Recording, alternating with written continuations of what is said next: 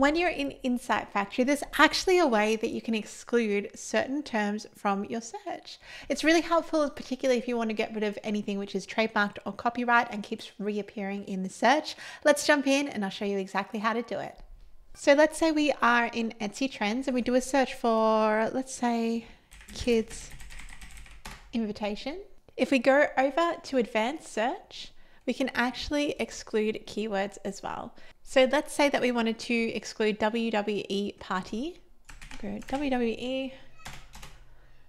Now that is gone from search. So if you find that, for example, you have a whole bunch of copyrighted terms just sort of appearing here, it's really hard to sort of filter through them. You can exclude them with keywords just up here. This can also be great if, say, we are leading up to Christmas and all of the trends are dominated with the Christmas theme. We can jump into this advanced search feature, type in Christmas and exclude all of the festive items.